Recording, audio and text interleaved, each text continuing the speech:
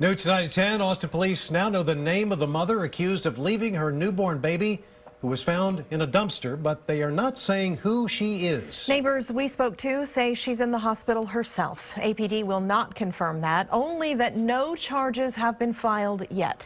This is the same child found yesterday at an apartment complex near I-35 in Runberg.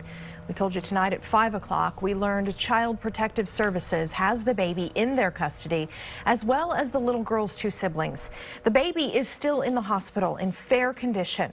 Phil Prazen has reaction tonight.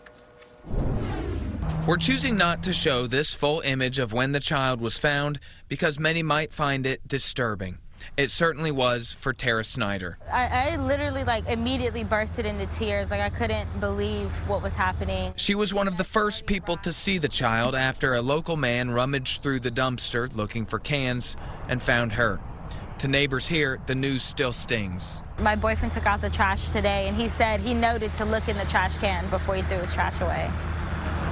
Yeah. Snyder says police and CPS social workers interviewed her afterward. CPS confirms removal orders for a child have been issued.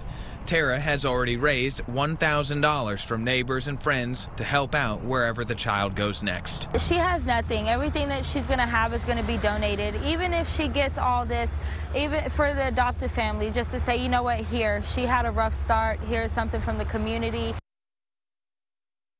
And according to the Texas Family Code, state workers need to get a court order before removing a child. From there, it becomes a lengthy process. If the state keeps custody of the child, state workers can find an adoptive family for that forever home. So, Phil, what happens if the state decides to give custody back to the family? Well, until a judge decides that that original family is able to have custody, the state will find other family members to watch over the child or foster parents. But we'll stay on top of this and we'll let you know if things change. Phil, thanks.